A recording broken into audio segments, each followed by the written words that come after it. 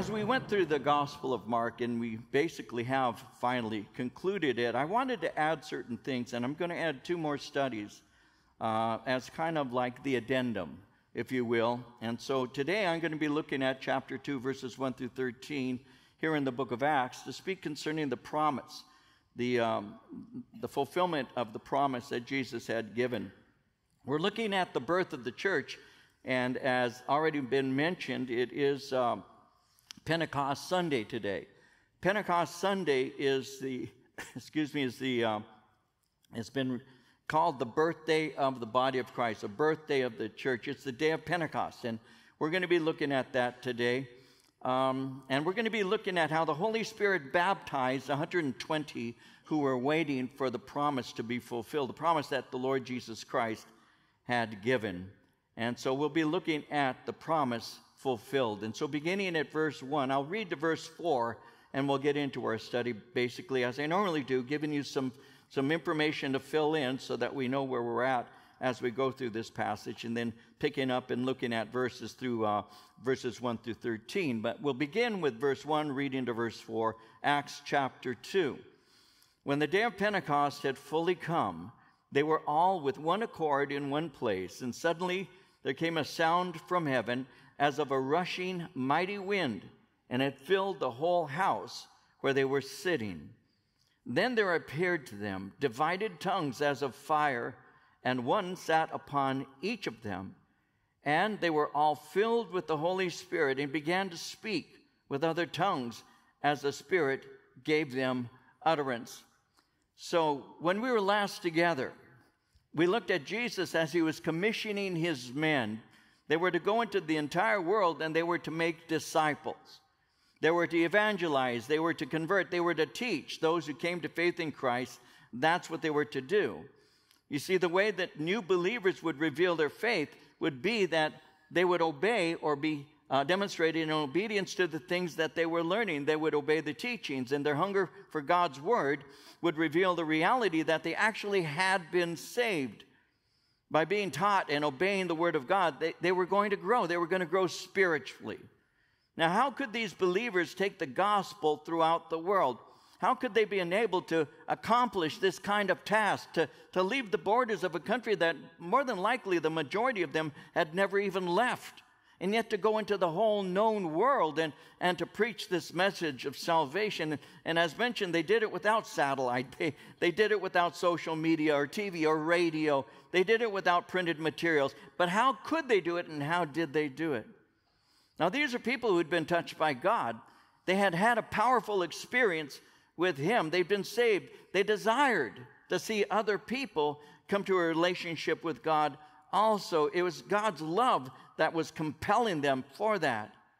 Somebody said it was the apostles' sense of the love of Christ, the love that Christ had shown to him and to all men, that was acting as a motivating power, directing every action to the good of others and restraining Paul from every self-seeking purpose. So he had said, the love of Christ compels me, and it was God's love that motivated him and as well as others.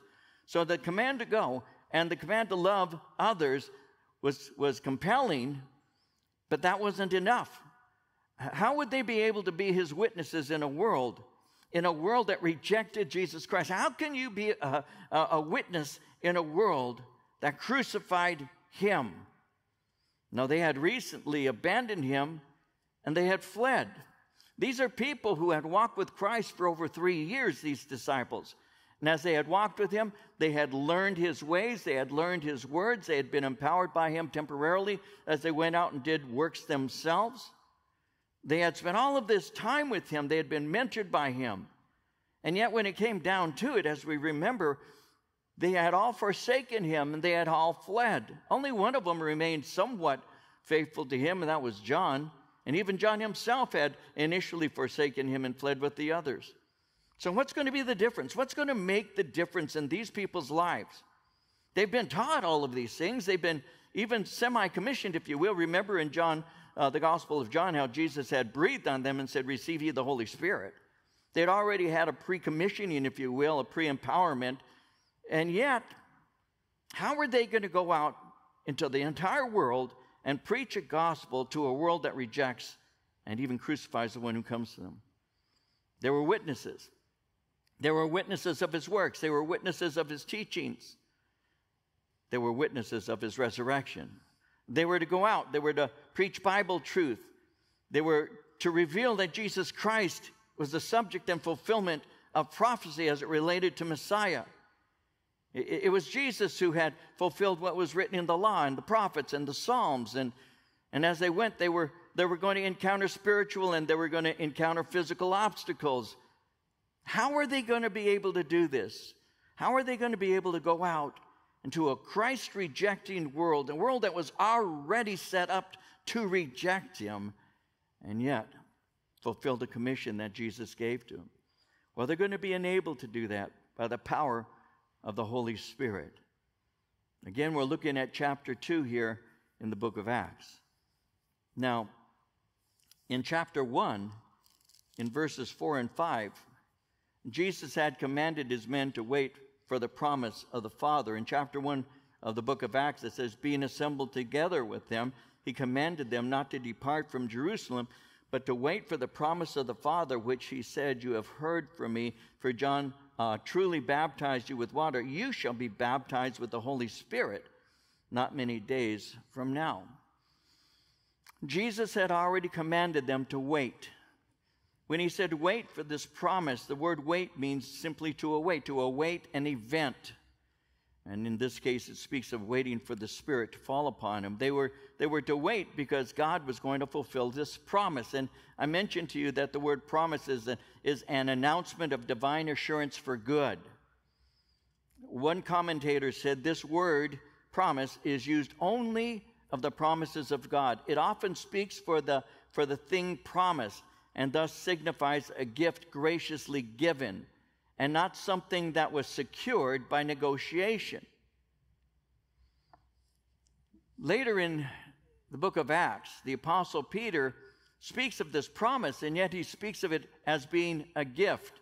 Even as this brother had just stated, it signifies a gift graciously given. In Acts 2:38, he had said, repent and be baptized, every one of you, in the name of Jesus Christ, for the forgiveness of your sins, and you will receive the gift of the Holy Spirit. In Acts 10:45, the Jewish believers who came with Peter were amazed that the gift of the Holy Spirit had been poured out on the Gentiles also. So the sending of the Holy Spirit is God's assurance for good for those whom he loves, and it is a gift that is graciously given to the one who repents and believes. Now, God had given this promise various times. Joel 2:28 and 29. Afterward, I will pour out my Spirit on all people. Your sons and daughters will prophesy. Your old men will dream dreams. Your young men will see visions. Even on my men servants and maidservants, I will pour out my Spirit in those days. Ezekiel 36:27. I will put my Spirit within you, cause you to walk in my statutes. You will keep my judgments and do them. Jesus made reference to these promises as he ministered to his men in John 15:26. When the Helper comes, whom I shall send to you from the Father, the Spirit of truth who proceeds from the Father, he will testify of me. You see, in the Old Testament, the Holy Spirit would descend, perform his work, but afterward he would depart. In 1 Samuel 16:14, it says that the Spirit of the Lord departed from Saul. In Judges 16, verse 20, when Delilah was there with Samson, it says that Delilah called, Samson, the Philistines are upon you. He awoke from his sleep and thought, I'll go out as before and shake myself free. He did not know that the Lord had left him.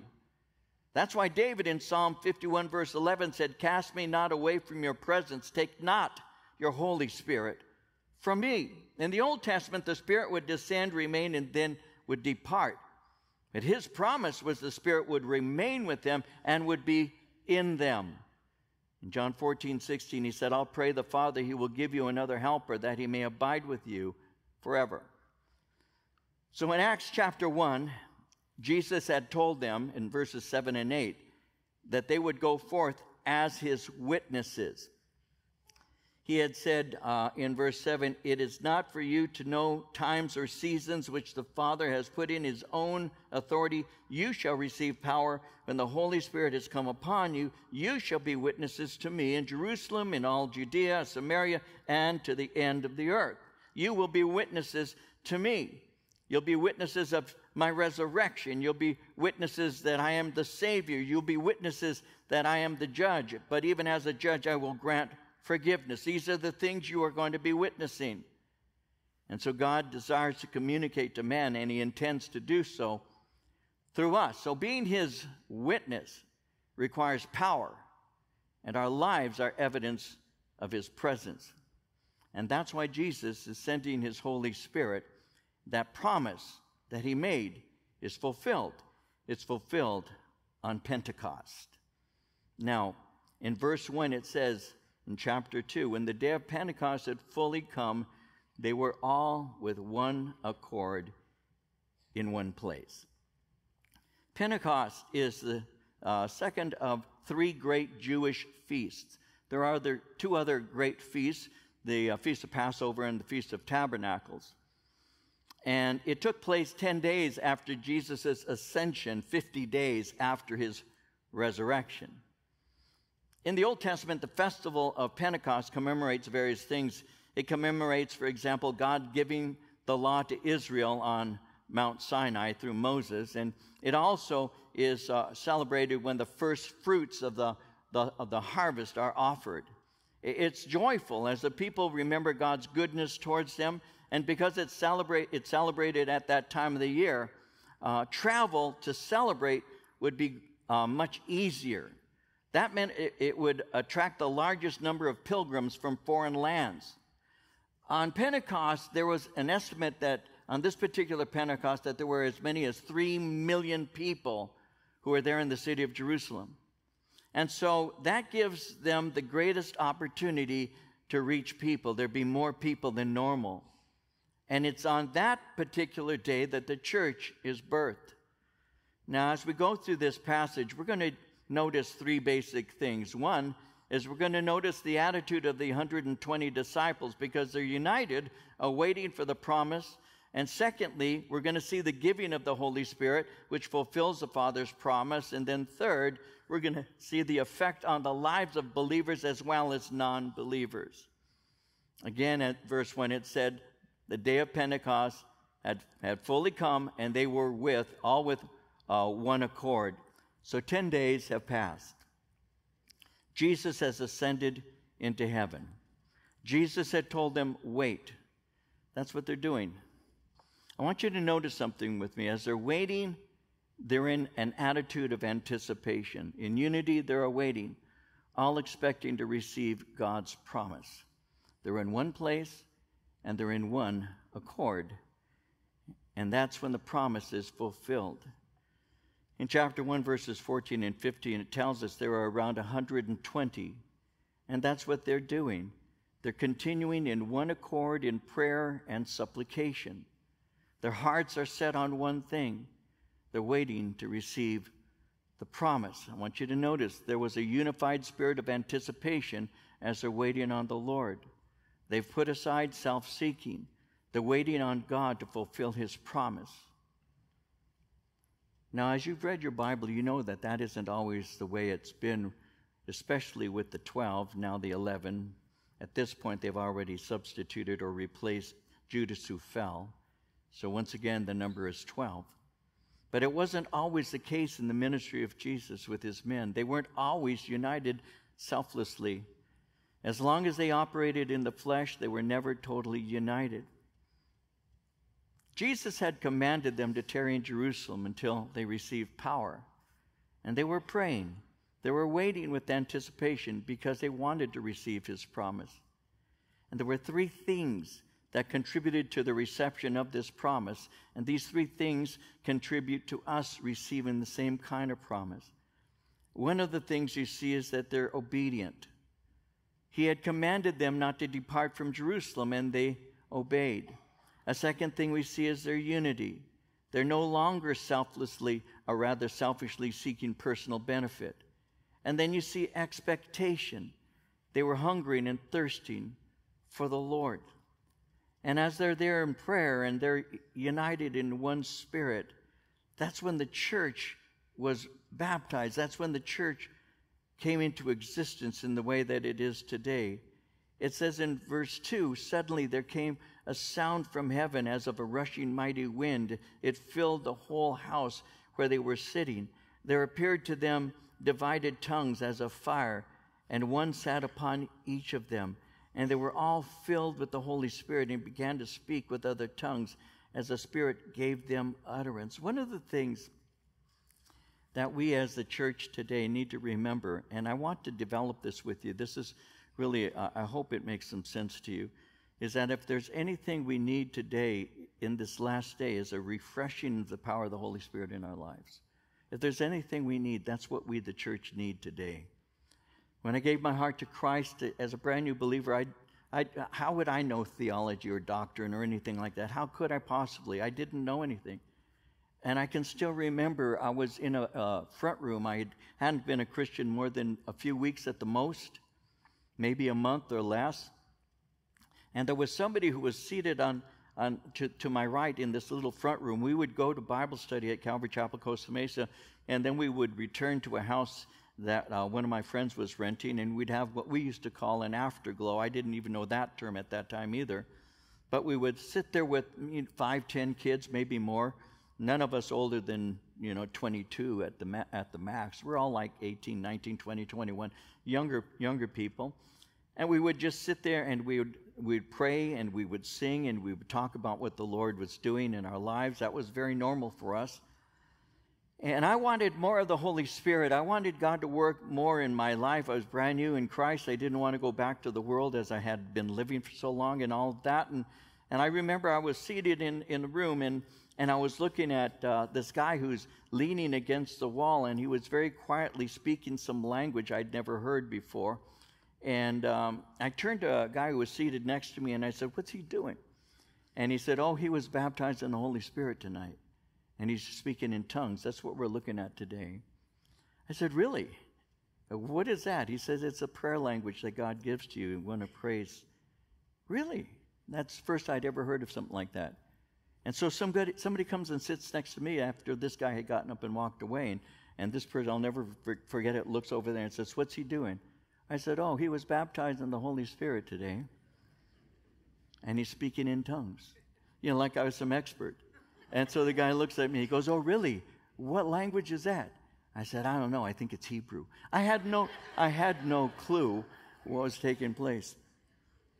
All I know is that when I saw that God had filled him, I wanted that. And I should probably point to a second thing. I wanted God to move in my life like every person I knew at that time who had gotten saved. We didn't want Jesus and the world. You know what I'm saying? We didn't want Jesus and our old life. I didn't want Jesus and the wine I used to drink. I didn't want Jesus and the marijuana I used to smoke. I didn't want Jesus and the relationships I used to have. I didn't want that anymore. That was gone. That's the old life. That's all dead to me. What I want is more of him. And so when I saw this, and I knew that without his power, I wouldn't be able to live, and I saw this kid there, I said, whatever it is you did for him, that's what I want in my life. I want your power. And as I consider this, if there's anything that the church is lacking today, it's spirit-filled power. Not to here's the thing I was thinking this morning. Might as well try it out with you, see if it makes any sense. Sometimes my thoughts are only my thoughts. They don't translate well to others. But I was thinking, there has been such an emphasis on miracles. The Holy Spirit power. I believe obviously in a God of miracles. Of course we do. But sometimes people think that God only manifests himself through certain things. I think that the greatest work of the Holy Spirit that has been in my life isn't simply the gifts. I thank God for them, but they are gifts. The greatest thing that the Holy Spirit has done in my life is help me to walk straight with God on a daily basis. And if there's anything that people are lacking today. They're lacking in the ability or the willingness or the awareness that it takes the Holy Spirit to help us to live each day at a time. It's not that I want to go. I wish that I could go into hospitals and pray for miracles and healings. I wish I could. But I also know that God wants to work in me as a man. How have I walked with the Lord these years? It's through the power of the Holy Spirit. You need it too. You need God's powerful Holy Spirit in you. Not just so that you can see miracles performed or operate in the gifts of the Spirit and all of that, but so that you can live a life that people can see and say, there's something different about you. And that comes through your willingness to obey. That comes through your heart of unity with other believers. And that comes through an expectation. And as this is taking place, the promise is being fulfilled here in verses 2 through 4. And notice it says that there's a sound of a rushing mighty wind, and it's heard. It literally speaks of the roar of a powerful gust of wind, like a mighty and a violent windstorm. Now, the term mighty wind has at least two images in the Bible. Wind can be used as a symbol of the Holy Spirit. That is a symbol that Jesus used when he was speaking to a man named Nicodemus. Jesus was speaking to Nicodemus in John 3, and it says in John 3, 5 through 8, that Jesus answered, I tell you the truth, no one can enter the kingdom of God unless he's born of water and of the Spirit. Flesh gives birth to flesh, but the Spirit gives birth to spirit. You should not be surprised at my saying, you must be born again. And he went on to say, the wind blows wherever it pleases. You hear its sound, but you cannot tell where it comes from or where it is going. So it is with everyone born of the Spirit. The wind blows wherever it pleases. And so it's a symbol of the Holy Spirit, wind, and also it's used as a symbol of the breath of life. All the way in the first book of the Bible, Genesis 2, verse 7, it says, the Lord God formed the man from the dust of the ground and breathed into his nostrils the breath of life, and the man became a living being. So it speaks as a symbol of the breath of life, and that would reveal that the Holy Spirit brought divine power and life to the 120. Well, verse 3 says that there appeared to them divided tongues as of fire, and one sat upon each of them. Tongues of fire. This is a visible phenomenon illustrating what is happening. They literally saw fire in the shape of a tongue resting on each of them. Now, in John the Baptist's ministry, John had spoken of what Jesus would do. In Matthew 3:11, John had said, I baptize you with water for repentance, but after me will come one who is more powerful than I, whose sandals I am not fit to carry. He will baptize you with the Holy Spirit and with fire. John's baptism was one that was outwardly revealing repentance from sin, but Jesus' baptism is of the Spirit, inwardly purifying and giving power. Now, Jesus' Holy Spirit baptism will inflame them with love for God and love for others. And the baptism will bestow spiritual gifts and propel believers to live holy lives. Now, in this particular passage, fire speaks of at least two things. One, it demonstrates that the Lord is present. Like in Exodus chapter 3, verse 2, there the angel of the Lord appeared to him in flames of fire from within a bush. Moses saw that though the bush was on fire, it didn't burn up. So it speaks of the presence of the Lord, but also it speaks of purification for service. Isaiah 6, verses 6 and 7, one of the seraphs flew to me with a live coal in his hand, which he'd taken with tongs from the altar, and with it he touched my mouth and said, see, this has touched your lips. Your guilt is taken away. Your sin is atoned for. So the fire represents that the Lord is present and he's purifying. And the Spirit is coming upon obedient, expectant believers, and he's purging them. So the Spirit produces a holy disciple, one who is set apart from sin and evil. And it's a reminder and a demonstration that we can only live a holy life through the power of the Holy Spirit. That's why Paul in Galatians 5:16 said, walk in the Spirit, and you shall not fulfill the lust of the flesh. So the tongues of fire resting on each of them symbolizes ministry. They're to take this gospel out to a world that has a variety of languages and preach to them. They were to use their language to unify in opposition to the world in a declaration of what God intends to do. You see, at the Tower of Babel, God confounded languages. At that time, there was one language in the whole world, but they had used their unity to oppose God. They had sought direction from the stars.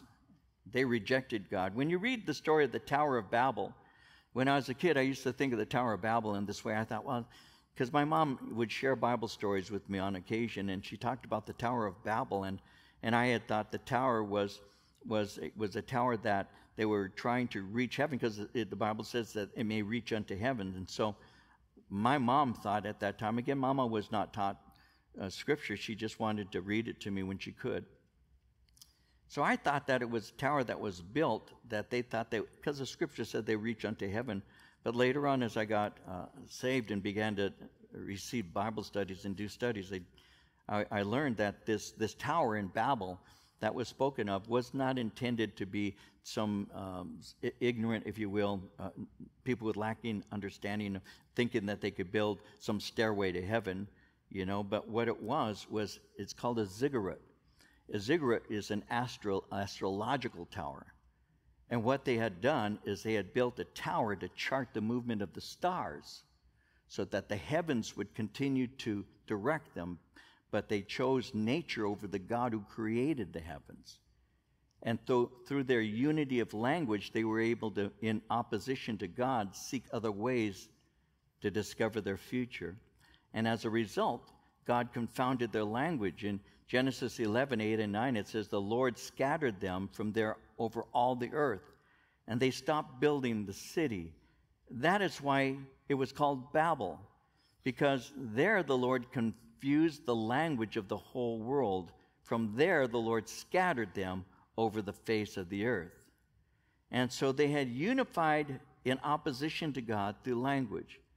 But in the giving of tongues, God has now given them the opportunity to preach His gospel, to unify them in relationship to God. Notice in verse 3 how it says, one sat upon each of them. This baptism unified and equipped them to work on one task, and that was proclaiming the message of the gospel. Each one was receiving power because God desires to use them equally. And I made a notation for myself here. There is no superstar. There was no very special disciple. They were all to take the gospel out.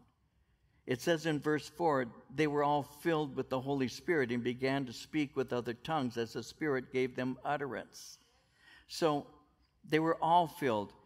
That fulfills the promise Jesus had made in Acts chapter 1, verse 8, but also in John 16, verse 7, where He had said, I tell you the truth, it's to your advantage that I go away, for if I do not go away, the Comforter will not come to you, but if I go, I will send Him to you.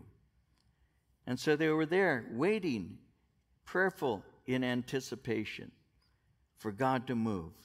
And they were all filled with this. That word filled means to be abundantly supplied. They were completely filled.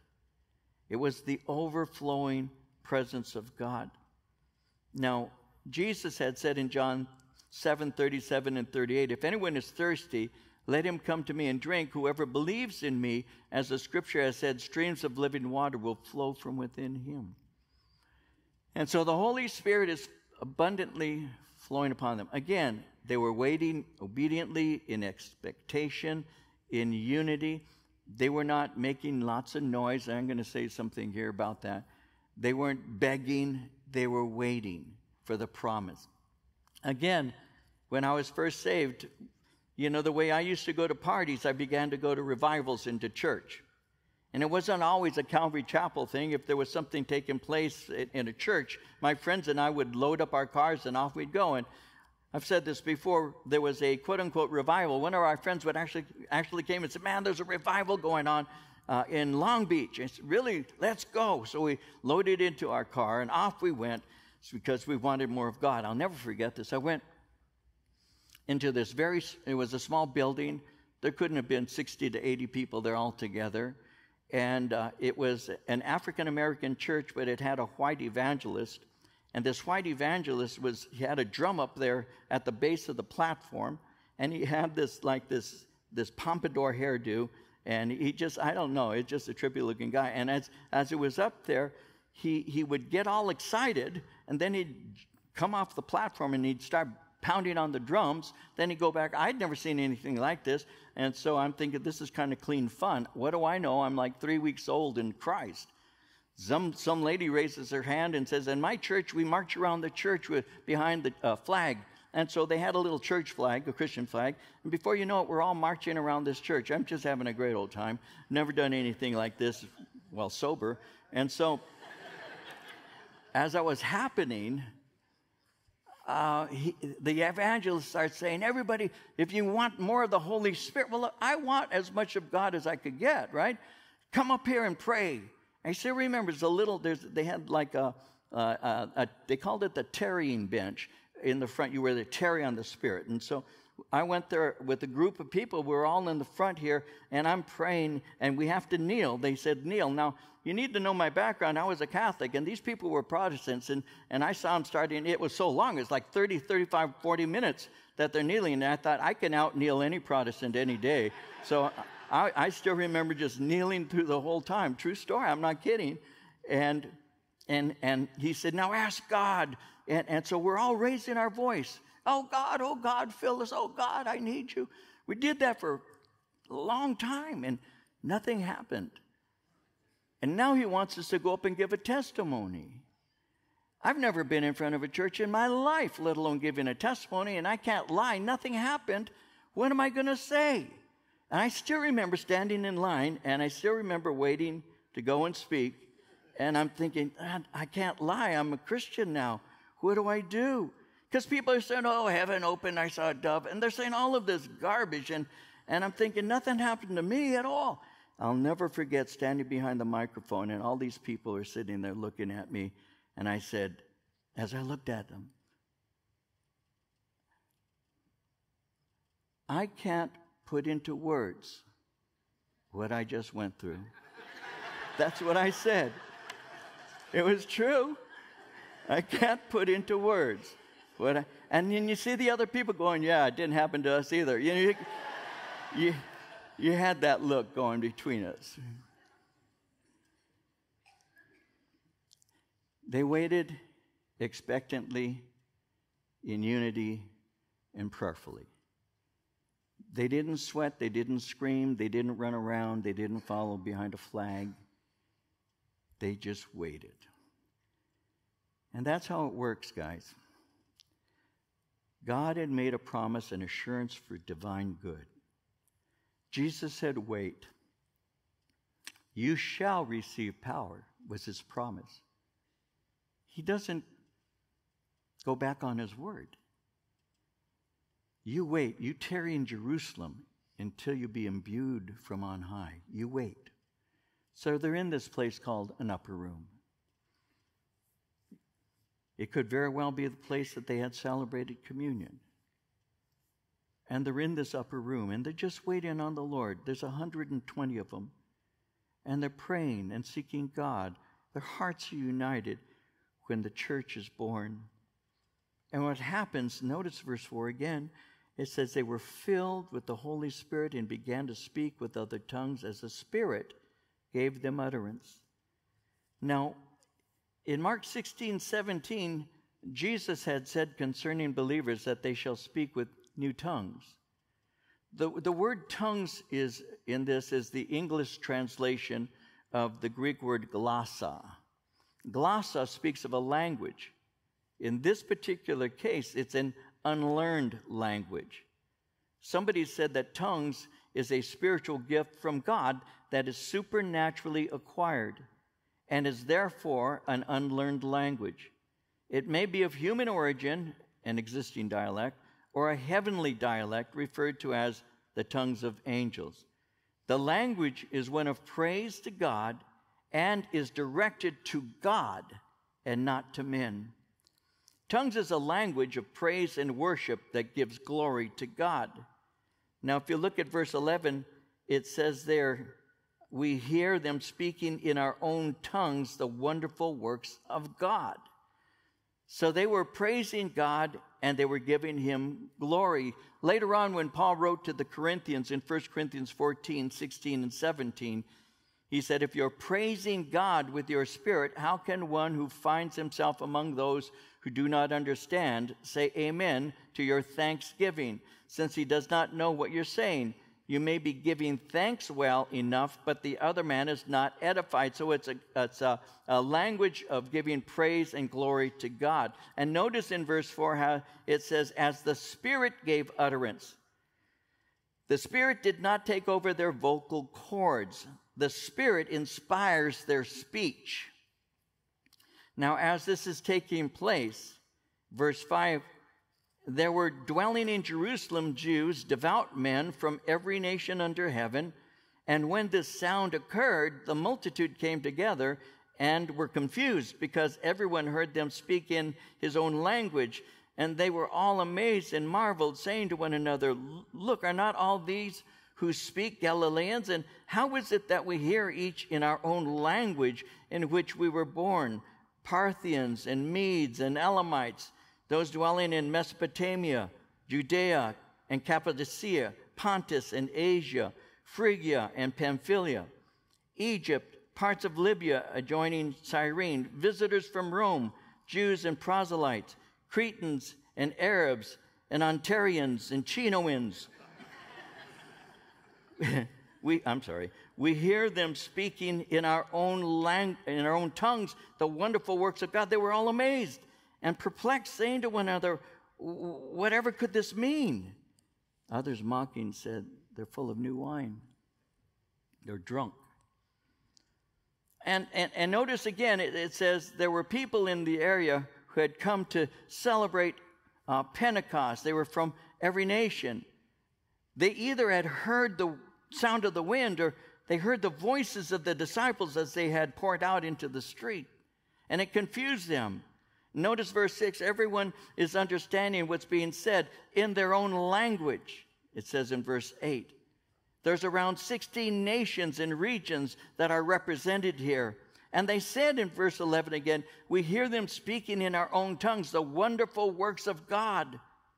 So they heard God being praised and God being given glory, and they're amazed and perplexed. What is this?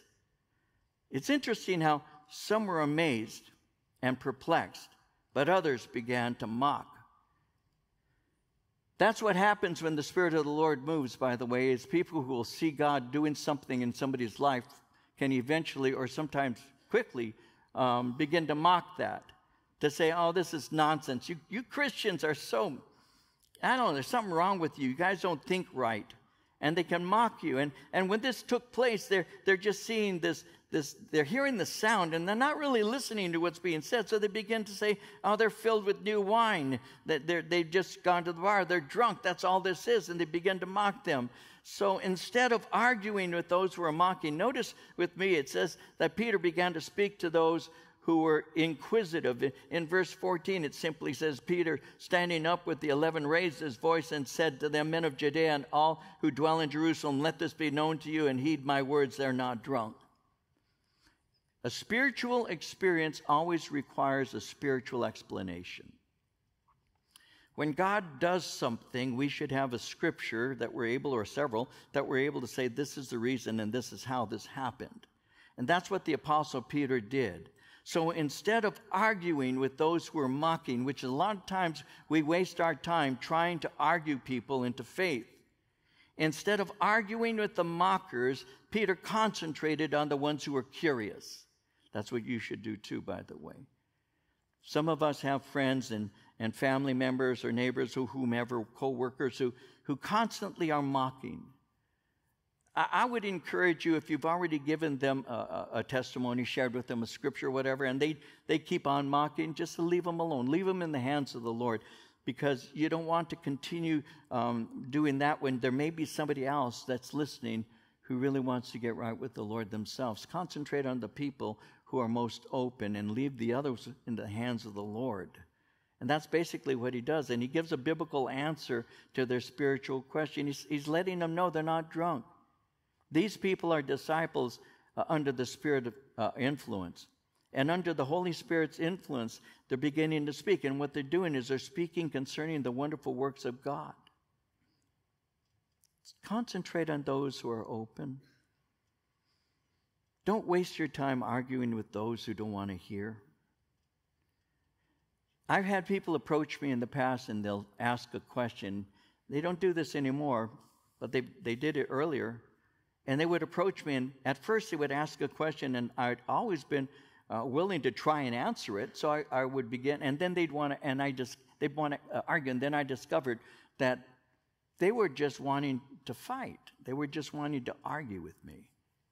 And so I developed something that I began to do. I didn't have to do it more than a few times. But people would walk up and they would do that, especially when the church is younger and all, and I was a younger man. And they would say, I want to ask you a question. And I would say, fine, but let me ask you one first. Okay. Are you willing to listen to the answer, or are you here just to argue with me? Well, I said, no, I'd say, I want to be fully respectful to you. I want to know if you want an answer. Because if you want an answer, I'll give you the answer. But if you want to argue, I'm not going to do that. I don't argue. I'm not going to argue. So, do you want an answer or do you want an argument? And a lot of times that just shut it down. No, you don't. And then I'm blamed for being an idiot or whatever, and they walk away, which is okay. They're going to do that later on, so I didn't waste my time answering something they weren't interested in. You don't waste your time with people who aren't interested.